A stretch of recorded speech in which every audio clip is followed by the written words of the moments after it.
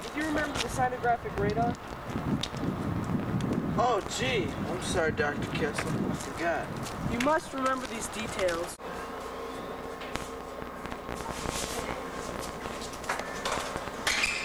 I've been picking up odd amounts of gamma radiation on my sinographic radar. I suspect alien life form. We may discuss this at the lecture. Of course, Dr. Kessel. But, Dr. Kessel, your mom said that you had to do some chores this weekend and she didn't want you to give the lecture. BJ, my boy, you must understand. A mother must in no way obstruct the tasks of a scientist.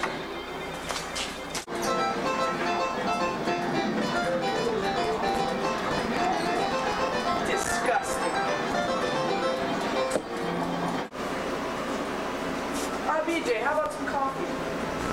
Oh, okay. I don't seem to have any spare change. You buy. And BJ, make it snappy. I want to go over the format of the lecture. Thank you. BJ, you know I like dark coffee. Buy me another one.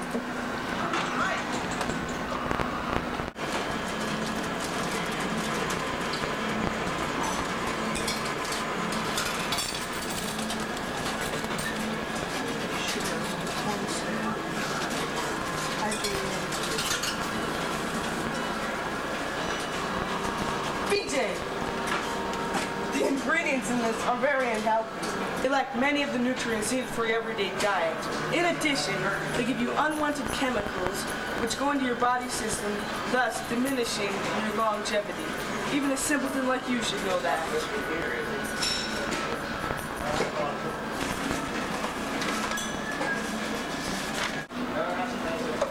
Well, that sounds like a sufficient plan. What do I get to do? Do not fret, insignificant one. I will let you bring me my glass of water as I speak. I might even let you run my slide projector. Who knows? Why do you always treat me like your servant? I'm a genius too. I graduated from college at the age of 13. Ah, yes, Bokowitz. But you forget, I graduated from Oxford as you graduated from Parkland. Remember, I'm the brain. Logic is the key. Forgive me, Doctor. I must learn to control my emotions. Forgive me. I thank you for the privilege of being your servant. I mean, assistant. Quite all right, Bokowitz. Let's get on with the program. It's approximately 2:47. Sigmund. Call me by my first name, inferior child. My name is either Sir or Dr. Kessel to you. It's nearly time for the lecture. Let's go.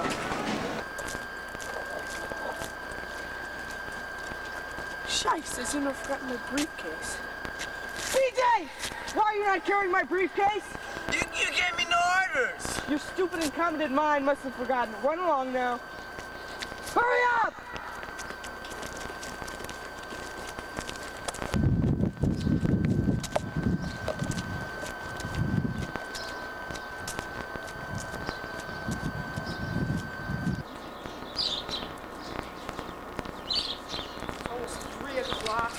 Stupid BJ. What the hell are you doing with the camera?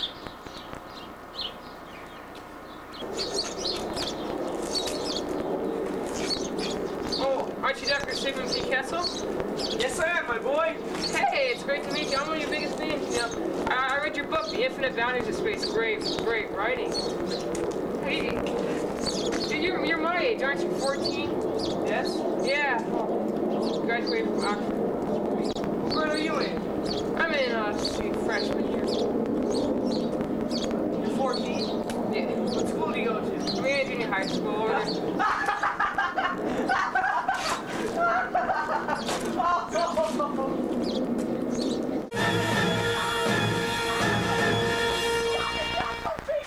He's getting wailed.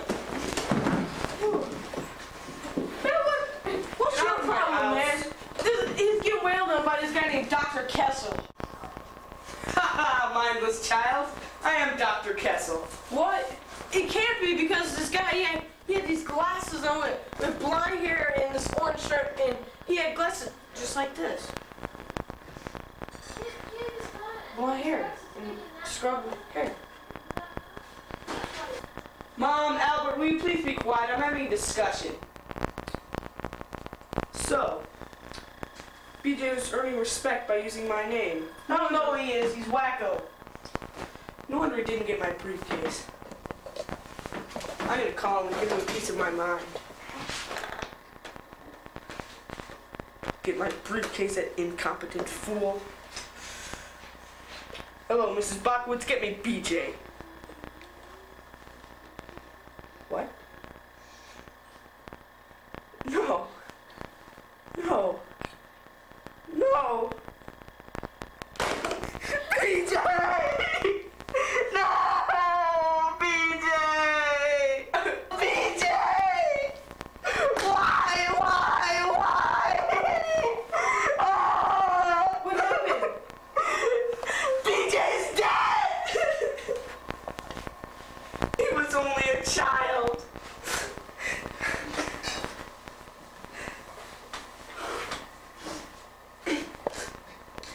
Thank you, Mrs. Bokowitz. Goodbye. You have to tell me how it happened. Have a seat.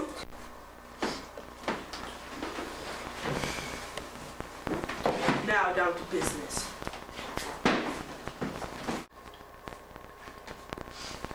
Damn banana. Now who really are you? Well, I'm the Dr. Sigmund P. Kessel, of course. Yes. You've probably heard of me. I've written many books, including my famous one, The Infinite Boundaries of Space. I was an Oxford graduate. I graduated at the age of 13. I have proven the Loch Ness Monster to be a hex. And I have proven 177 superstitions to be true in this country alone. Now, tell me what happened.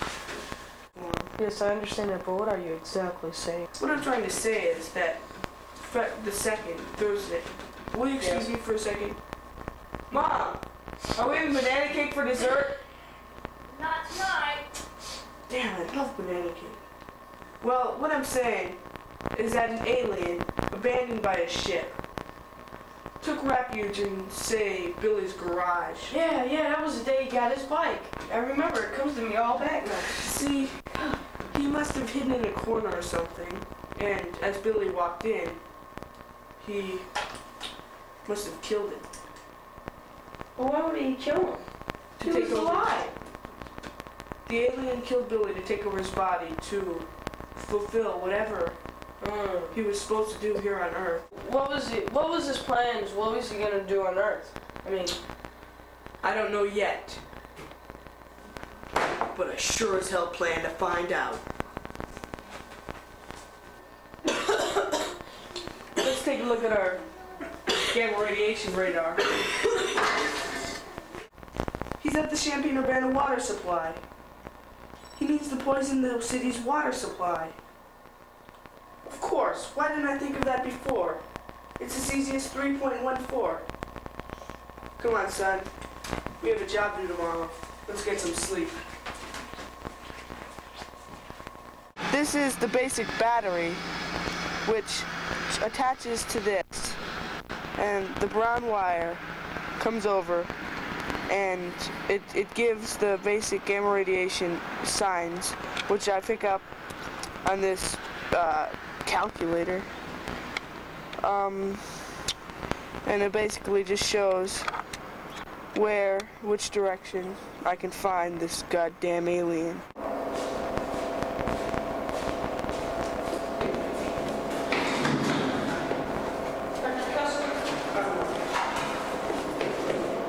Jimmy, my boy, I think we've hit the jackpot.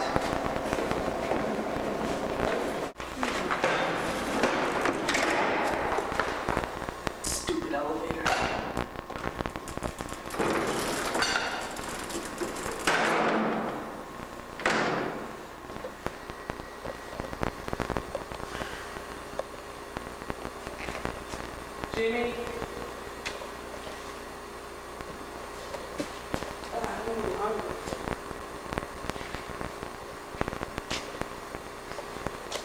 I couldn't have any bananas. Jimmy! Jimmy! Jimmy! Jimmy! Stupid kid. Funny joke, Jimmy.